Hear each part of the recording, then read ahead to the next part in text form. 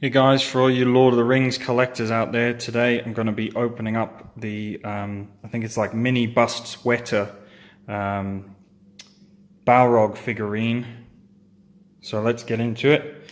Use my oversized knife. Yes. Let's get into the box here.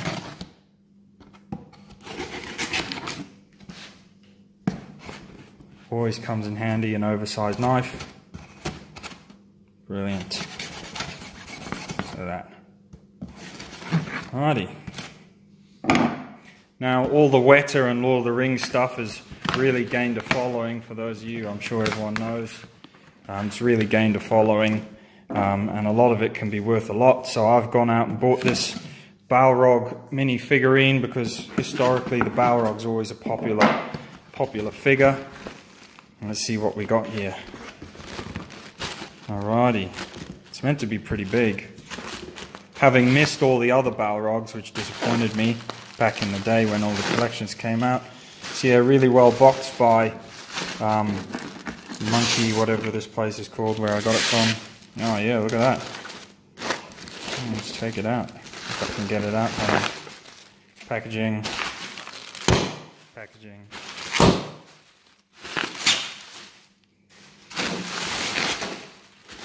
Sausages of packaging. Difficult to get out with one hand. So, oh wow. Cool art on the box there. Let's get it out.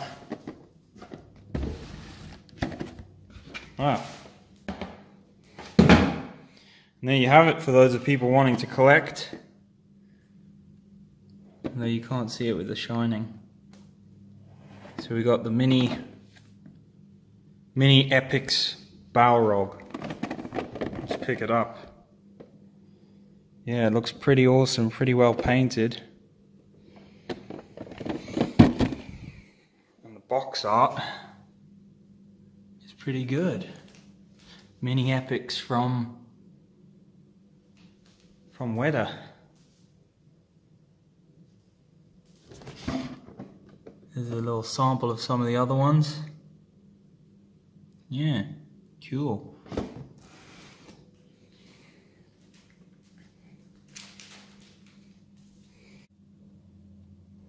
Alright, so let's open this up. We've seen the box art, and it's pretty cool. So we open it up here, and it's got like a flap. It comes open, continuing the sort of orange Lord of the Rings theme. We've got a little booklet here which shows you all the other collections and some of the ones that are coming out soon, which is pretty cool. Little info booklet, gives it a nice little touch. My box is slightly dented in there, so I can just fix that back. But let's get into the box, lift out the figure. Okay, I've lifted out the figure, which is in this two-part plastic. Let's lay it down. Comes out pretty easy. Wow, and look at that.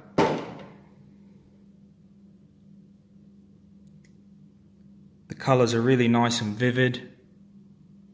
It's obviously a characterized Balrog.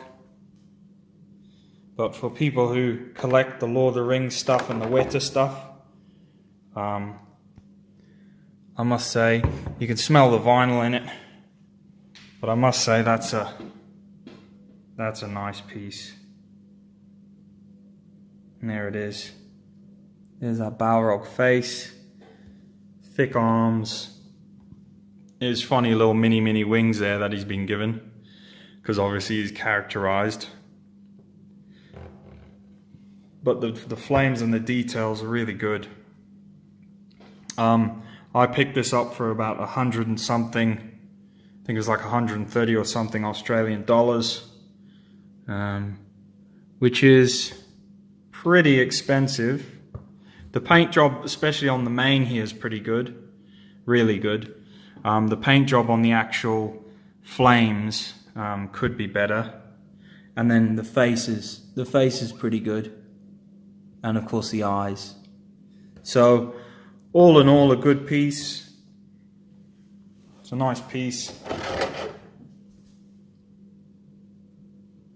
There's a close-up for you guys. The face is really cool. Obviously it's important that they got the face right. The mane is like the flaming mane is the same, the main sort of, I guess, feature. And all in all, just a really cool piece. Is it worth $100 and something? Well, I don't know, that remains to be seen. As I said before, these Lord of the Rings things are really popular. I bought it as a Lord of the Rings fan, and I bought it as a bit of a collector. And let's see if it continues the trend of Weta collectibles, but obviously there's probably way more of these made than any of the other Weta sculptures and stuff. But I think a nice little set, a nice little collection set. This is the sort of pinnacle of the collection at the moment, being like $100 and something. But as you guys can see, if you look in the little booklet here, you can get like Frodo and Gollum, and you know, you can get a load of the other ones, and they're only like, you know, 30, 40 bucks or so. So if you've got them, and you sort of need the pinnacle of the collection so far, then I think it's just pretty impressive. It's a pretty cool, little Weta Epic. Doesn't rival any of the other Balrog Weta items, but for what it is, yeah, I think it's pretty cool.